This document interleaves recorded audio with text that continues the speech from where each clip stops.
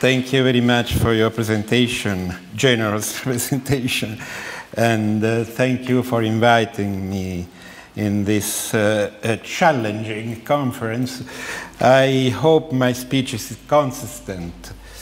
I use the term technical in the minimal sense, and define every external or externalized investment of our bodies as technical. For instance, a stick used to interact with the ground, to test, to probe the ground. The human body shows an extraordinary aptitude to produce, increase, and refine these processes of externalizing sensitivity. This techno-aesthetical predisposition linked to the imagination, this is very important for me, the link between sensitivity and imagination, is the condition of possibility of technical creativity. This is a topic of my last book, the technical creativity, which has been and remains Homo sapiens' principal adaptive resource.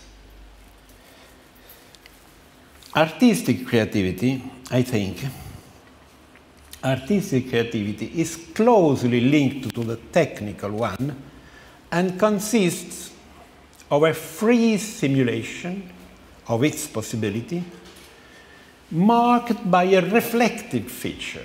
You see this hand from the first experience of the pictures in the caves, in a lot of caves, in different space and they are everywhere. Everywhere. Artistic creativity. To conclude, the creativity of the human imagination, I have to talk about human imagination, Caroline. I'm sorry, but I can't speak about the tree imagination, but I agree with you. You know this. You know my positions. The creativity of the human imagination is responsible for technical outcomes that are essential to the survival of our species, precisely because it was originally sustained by a techno-aesthetic and or an externalized or extended, is possible to use this expression, similar to extended mind, extended imagination, extended sensitivity, prolonged, extended in artifacts, by an externalized or extended sensitivity. The idea of a creative imagination goes back a long way in the philosophical tradition, as we know. But it was Kant who gave this idea its most rigorous basis. Kant attributed to imagination, task to imagination, cognitive task to the imagination that neurosciences has only recently been acknowledging, even experimentally. Kant saw that the key task of the imagination as being to connect our sensitivity, our ability to receive data from the outside world, to receiving also through instrument, like a stick, to connect to our cognitive forms, our ability to organize conceptually these data. Allow me an example of creative imagination. Here are branches characterized by the objective affordance of flexibility. The objective requirements of flexibility are easily perceived by an ape, by a chimpanzee, who is also able to use them. But creative imagination actually recognizes another affordance, also objective in a flexible branch. The human imagination adds a new rule to the empirical data. This is the problem of Kant. This is the problem Kant called synthesis, the famous synthesis. You know. This is the situation. Another affordance, namely the possibility of charging the branch with a force that can be discharged as a ballistic push. I wish to highlight three aspects of this essential interface, because the work of imagination is the work of an interface between two different fields. The word, and our cognitive form. Three aspects of this essential interface constructed by the imagination. First, it is embodied. It is embodied. Second, it is connected with the specific emotion of technical discovery. Third, is multimodal.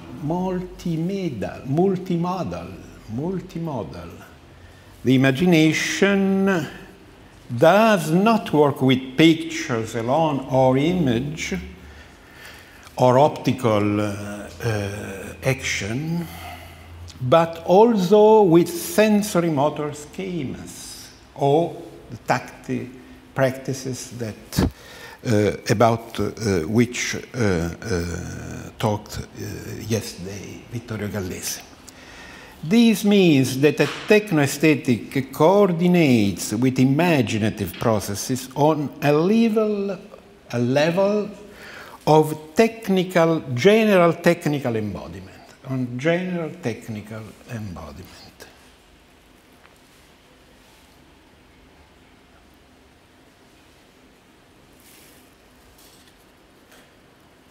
We could say that the imagination work consists essentially in this merger of the logical and the somatic in an emotionally marked context. We must, however, reiterate that this would be impossible without a sensitivity that is spontaneously prolonged in artifacts, an extended sensitivity. This process, usually rich of consequences, also has an effect on the original experience of the self, and precisely for the construction of our technically extended bubble. This is the case of the small child placed before a mirror, an experience to which Jacques Lacan, in particular, drew special attention. Here we clearly see that the child has a deeply emotional experience of the self thanks to decentralization and to the presence of an element external to it, to him, namely a technical artifact the mirror. This means there is a passage through a moment of technical alienation or externalization at the start of the identification process. The cognitive equivalent of this process is extremely complex, and it occurs in the absence of language, and only thanks to the work of the imagination. The child explores a conceptual sequence of the following type. That is me, but that, i.e., my real identity, is actually something else. It's a very complex cognitive process performed without language, only with the aid of the imagination. We all know that this process is destined to become more complicated, which occurs as soon as we consider ourselves on a timeline, the timeline of our individuation processes, to use a Simondon term. As time passes, it is not only my image that changes. My personality and my ethos change too. The answer to the question, who am I, becomes increasingly complex. Lastly, my self-awareness also changes, and thus the very certainty that I am something like a myself, the continuity of which is guaranteed. Fractures, conflicts, and dispersions appear in the self. This critical situation brings another passage that the philosopher Paul Ricoeur recognized as a shift from an idem identity to an ipse identity. Ipse is not identical to itself. Rather, it is the product of a labor of construction, deconstruction, and integration that occurs over time.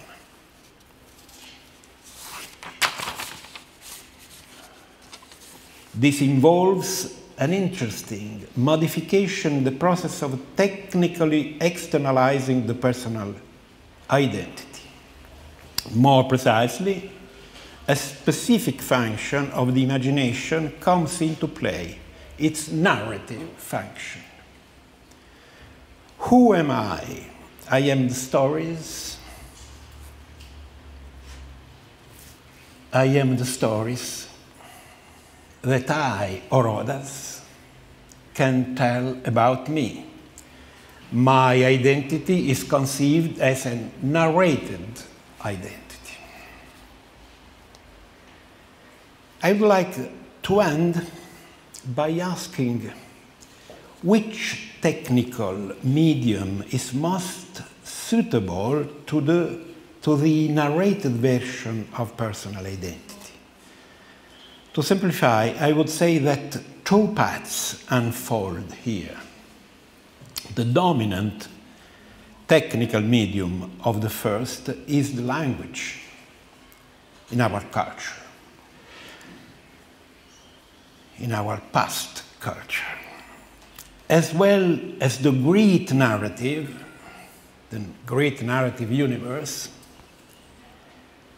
that can be understood as we have the helpful example of another kind of construction of narrative identity. I mean the psychoanalytical therapy that can be understood as a long narrative experience of construction, deconstruction, and reconstruction of identity. The second path on which I would like to dwell with a convincing example is that of multimedia narration, namely the field that is already concerned with and will ever more pervasively be concerned with the identification processes of so-called digital natives, new generations. The memory archive of this generation will ever more massively be delocalized online. The arts almost immediately realized the importance of these digital archives. And let me pay homage Harun Farocki, who lived in Berlin, who died 2 or 3 years ago, who was the first, one of the first among the artists that conceived this task of new exploration of the archives. But in this exposition, we have a lot of examples of this tendency. Multimedia narration. The arts almost immediately realized the importance of these digital archives, but I would like to end with an example that is artistic, but not in the traditional sense. I refer to an Italian experience that Vittorio well knows. It's memo film, a therapeutic aid adopted to treat certain forms of Alzheimer's, and with excellent results. It consists of the following. A patient is interviewed 1 or more times, after which the memofilm group produces for him a short film, 15 minutes more or less, also incorporating information gathered from other sources. This is shown to the patient every day, on twice in a day, in the idea that its reception may act as an externalized support that partially reactivates some parts of the memory and hence the personal identity.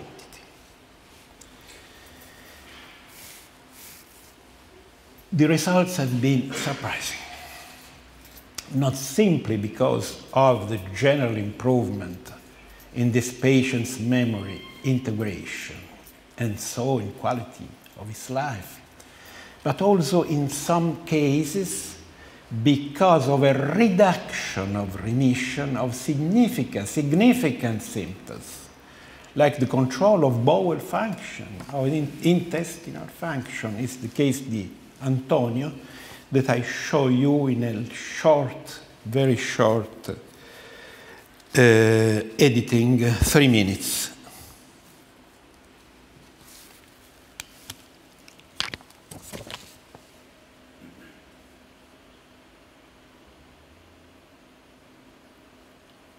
I don't find the... Can you help me? There is not... Ah, yes, thank you. Okay, thank you.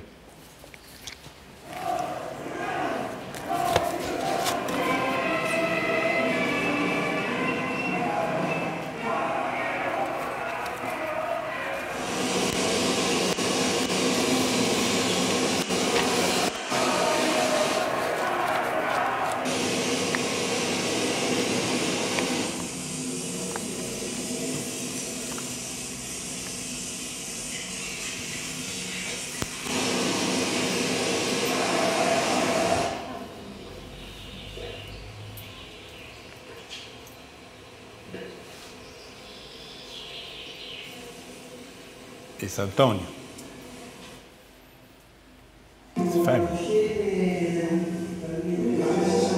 Allora, adesso questi sono può parlare come ho detto adesso, di essere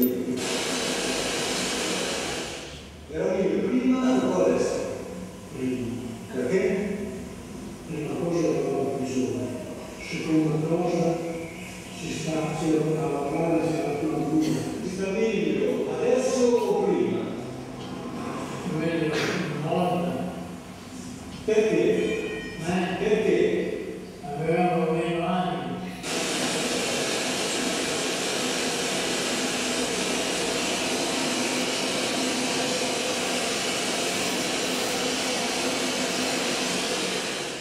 Prima o adesso?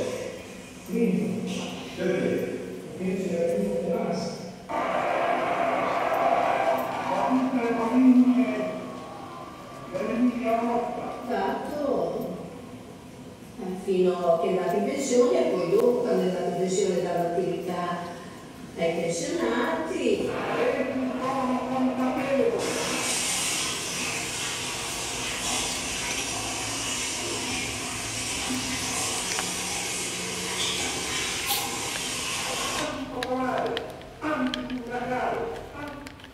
La sera un po' come se lo facevo.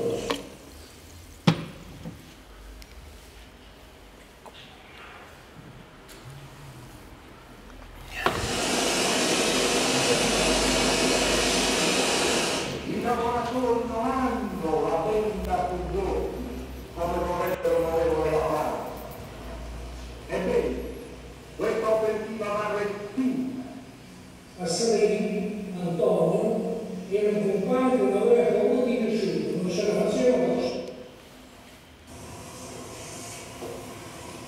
Per dipendere delle vita dei lavoratori, il potere d'acquisto dei salari e delle pensioni. Antonio was sensible to women and to Communist Party also.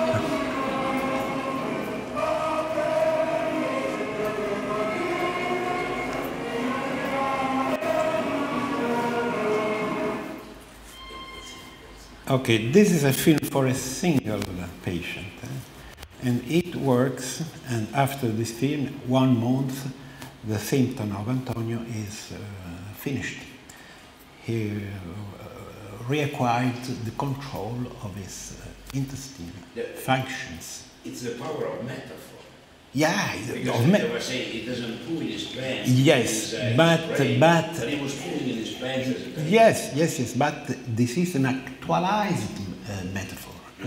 A metaphor reconduct to the navel where arise the metaphorical and work like an artwork, but it isn't an artwork, it's for one person, only one person. This is interesting. This is interesting because of the relationship with the bubble and the permeability of the bubble, the physical, the somatic permeability of the bubble.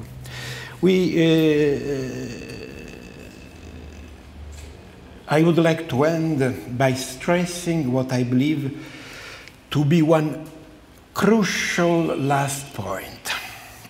It's a little difficult to summarize and resume this point, but I will try.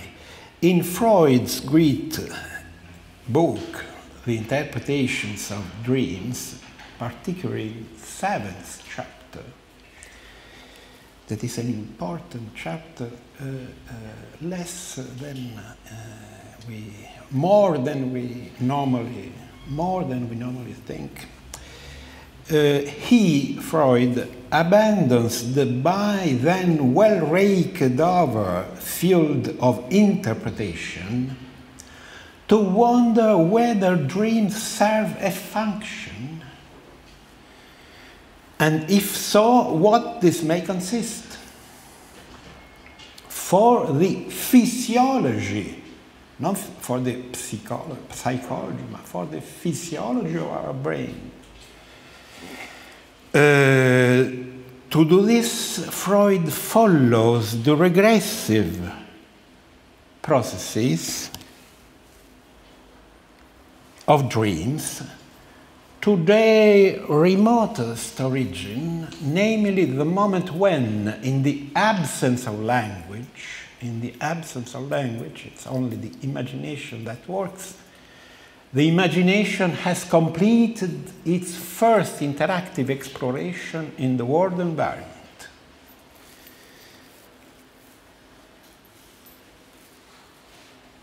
During this regressive process, usually but not exclusively represented by dreams and REM sleep, the imagination seems to repeat a task he had carried out at the time of the earliest beginnings.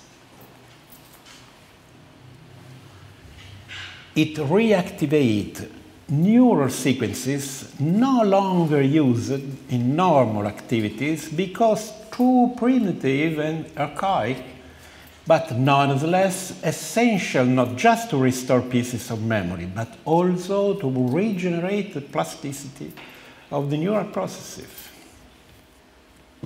Memofilm shows that something similar occurs not only physiologically in our brain activity during REM sleep, but also in an externalized and technical form when an audiovisual text is administered. We must add, finally,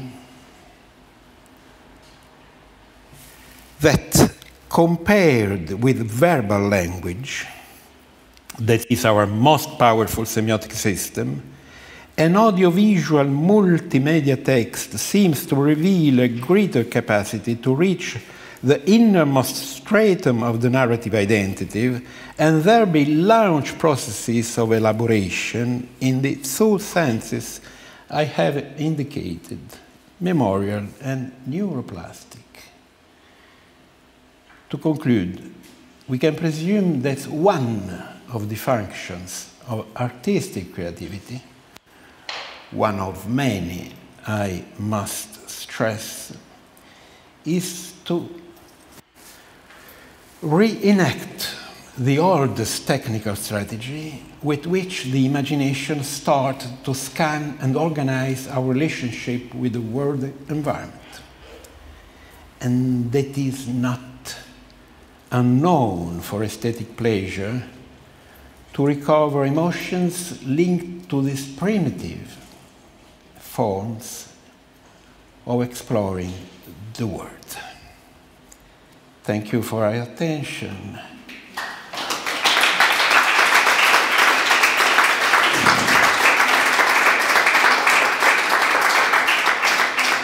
And thank you for my spoken English so rough, but I tried to make the better I can.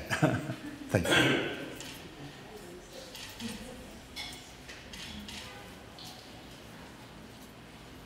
If you have some question, I have to ask you to speak slowly so I can understand and not make other mistakes. If you want start to the topic of your question, if you like. Yes. Thank you. Thank you for this wonderful talk. I'm not sure if I understood correctly that you see an opposition between the imagination and the language. This is a big question. Not an opposition. Not an opposition. This is a very important question. I have some ideas on this theme, but we need another conference for this. In the ontogenetic situation process, the imagination starts to work without language. But the language arises in a certain point of this evolution at the situation that is product in this moment is an integration between two different evolutionary processes. The process who is referred to our cognitive capacities. An ape has marvelous cognitive capacity, but he haven't the language. And another ability, technical for me, that is language, who has the task to reorganize the work of the imagination. Reorganized. Kant called this schematism, schematization. There is a lot of extraordinary research of the Soviet psychologist Vygotsky, Lev Semyonovich Vygotsky, on this theme. For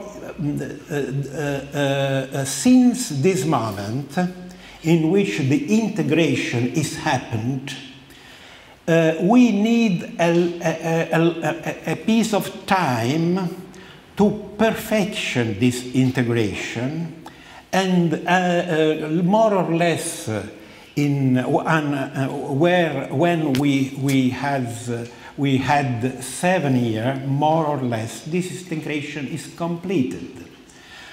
Since this moment, imagination and language works together. It is impossible to reconstruct the former situation, but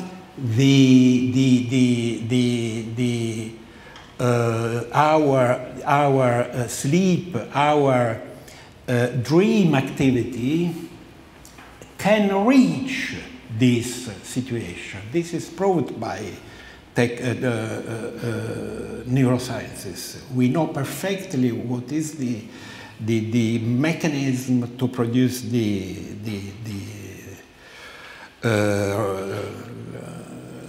sogno,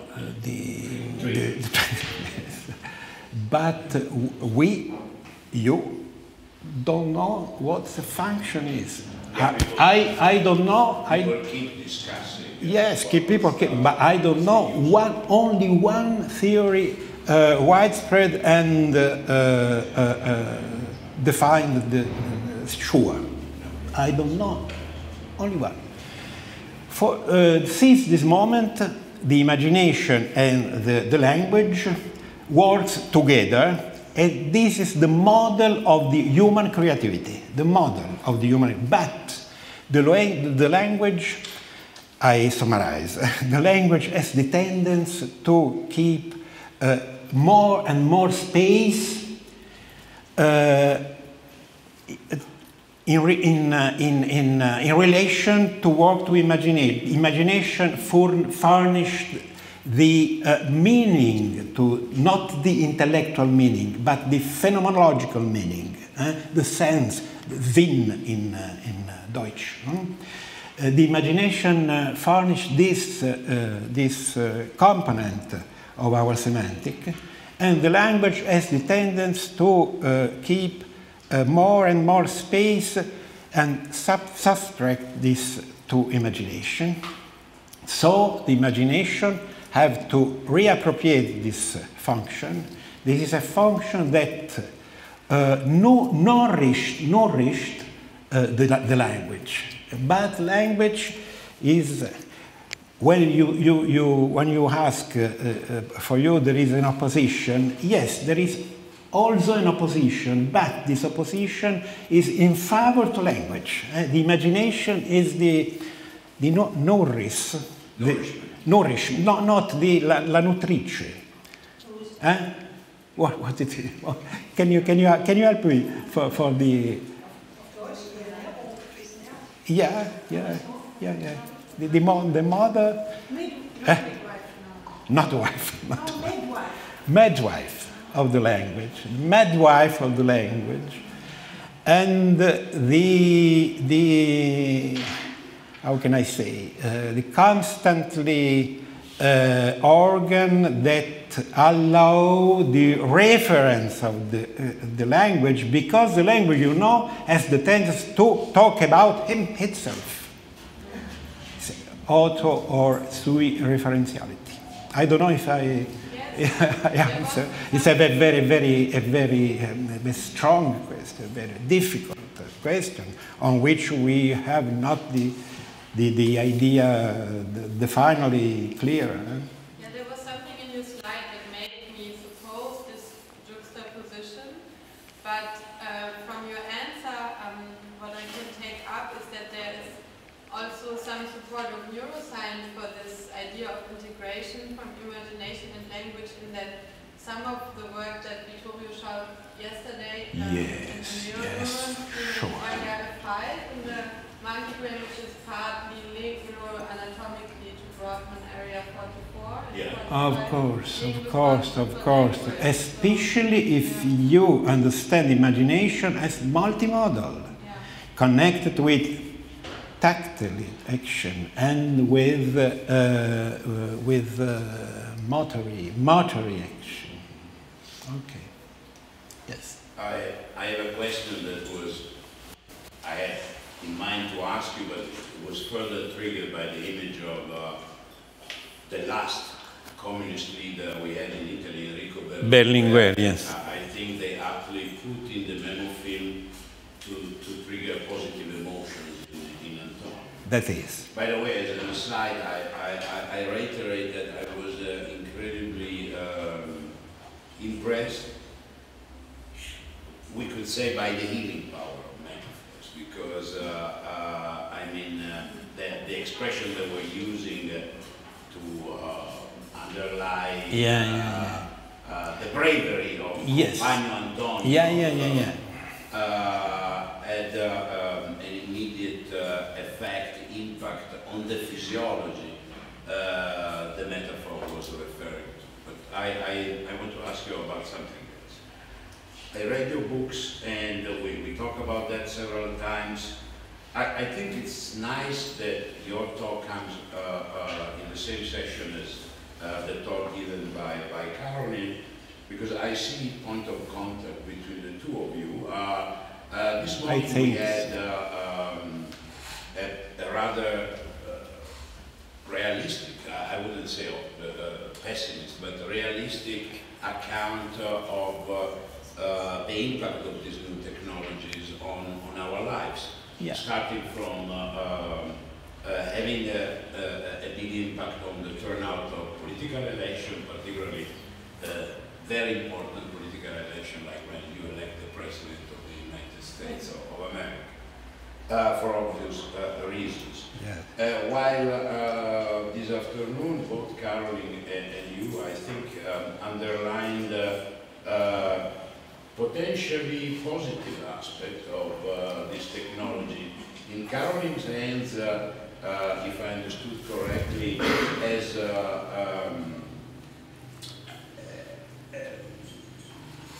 a technical tool that will broaden or amplify or help us moving away from an anthropocentric view of the world and having the possibility to integrate other forms of sensitivity, producing a more holistic vision of our place in the world. In the world, in the universe. It wasn't so in the main focus of your talk, but now I'm referring to what you wrote in your last 2 or 3 books. You seem to suggest that these new technologies, I'm thinking about also when you refer to interactive technologies used by the people of Studio Azzurro, for example, reveal, disclose, open up new possibilities for horizontal political action, if I understood correct. So I would like you to tell us something so that we leave... it's dangerous in this moment. in a more related, for us, it's a quite dangerous, you know why. Because we have a political situation in Italy in which a party who has this characteristic, or who had this characteristic, I don't know. Yeah. But I don't know if I can answer you on this political level. I think that if you interpret, if you understand the word polis, political, in his spatial sense, like the construction of the space in which people can keep the word and defend his ideas and will, etc. If you understand this, you can immediately see that the new technology introduces some important transformation. I can refer now an example I proposed in the conference in Venezia some years ago. You know that in Madrid in April 2015 there was a march, a walk of holograms to bypass a prohibition to manifest. This is the construction of a political space in the intertwined with physical space. Mélenchon also has compared in some place in hologram, etc. This is one possibility. My principal interest in this moment is what happened to the digital natives that had this device in their hand since the first age. And in this device, they accomplish, I think, some operation that prelude the rise of a new grammar. A new grammar, this possibility is present. New grammar to communicate not only sample enunciation or emotion, but also complex and complicated elaboration. I'm convinced of this, in this, but we all have to work in this direction. This is my hope, but this hope is sustained by argument. And in this situation, the condition of the art, the new situation of the arts is very, very important for me. I had a question for Caroline before, but the time doesn't allow this. If Goshka Machuga interact with the avatar of his husband, if interact, and if I know very well, you know, Goshka Machuga, who is interested to construct interaction in at difference of Studio Azzurro that evolve, have the capacity, the ability to evolve, to transform with the help of the interactor. Now the question was, the avatar interact with Goshka, and from this arise something new. The other question was, did you see the installation of Alejandro Iñárritu on the Prada Foundation, Carne y Arena? Yes. Because in this installation there are innovation very interesting, because you can walk, and you are naked on feet, and you have the feeling, the sensation of the ground, in which there are some sand, but raw sand. This is, you can interact with the virtual environment. You can interact, but if you want to touch something or someone, to help him because the situation is terrible, you can't. And this is a part of the experience you make. So you mean he explores the limitation of the technology to induce a sense that where we are powerless? You explore the possibilities of the new technology and particularly these possibilities who are not projected, are unpredictable. This is passionate for me. It's very, very important. Another example I made yesterday to Caroline. She talked about today about Pokemon Go. Pokemon Go, you know, this play. Well, you know that autistic children use Pokemon Go to go out of the house, to practice an experience of the space totally new. Totally new. They hate the space. But with Pokemon Go, they are able to go out to home and practice the space more freely, etc. Thank you. Yes, please. Slowly, if you want. Yeah, thank you. Thank you first for your talk, which was very inspiring, but just a remark on that Pokemon Go. Yeah.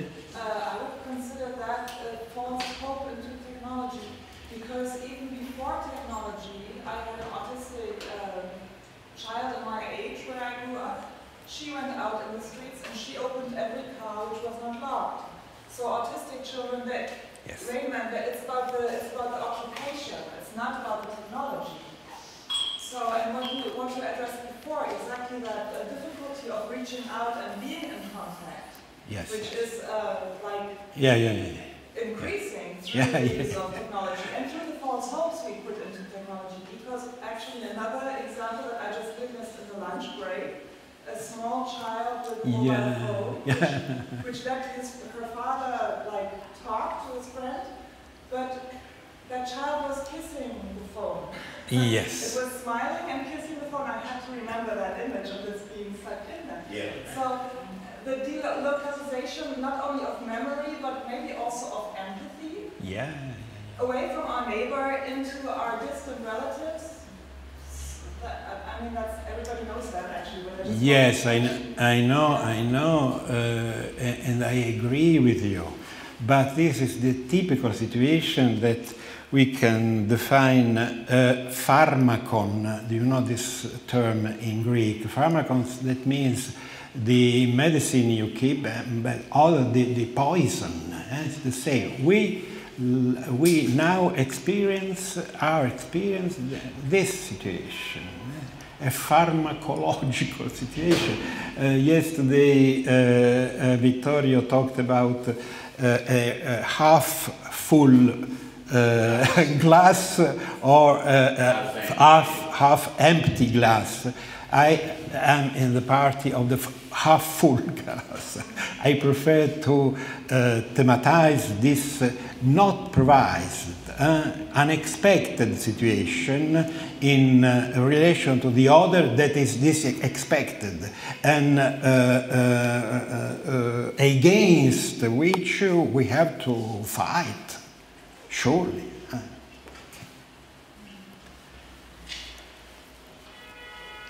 Thank you.